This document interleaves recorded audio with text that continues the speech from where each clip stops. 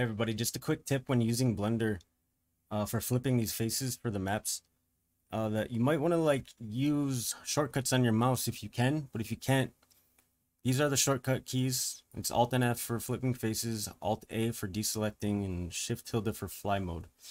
I just got comfortable with putting them where I did.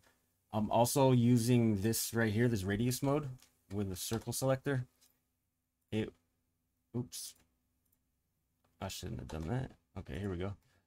Yep. See, like, and that's usually W is what I was going to get to this menu. Or it actually just rotates through the menu with W. So that's also your fly key. So you're going to be flying and then stop flying and accidentally hit that W key 7 times and then not know what's happening because you don't have a selector. So I changed that to a different key for sure. You can do that in your preferences and key map. There's a couple other ones in here that are not good for having on. These all tell you what this one right here is W, or the T. This is usually W right here. This is the one that selects right here, this radius one, or the circle radius selector, the tool. There's also a cancel button that, like, when you push right click, it'll cancel you out of fly mode and you'll be like transported to somewhere else, like else in the map where you started, so to speak. Yeah, I just went through and I changed the ones I don't want to be touched, but it's up to you on how you want to handle all that. But those two are important.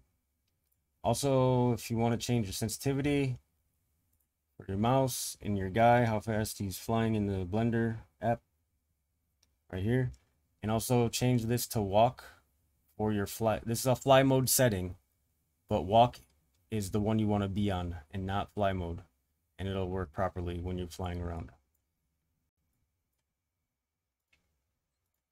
And the reason I have a deselect key is because, say if I'm selecting these guys and I flip them on my mouse, and these are all wrong anyway, so I'm going to flip them back like that, and then I go to flip another couple, they'll just stay like that. So I got to deselect for sure. It's just easier to have it on your mouse instead of using a hand over here on the keyboard, spreading it out. Alt N F, Alt T, Alt A, Alt N F, Alt A.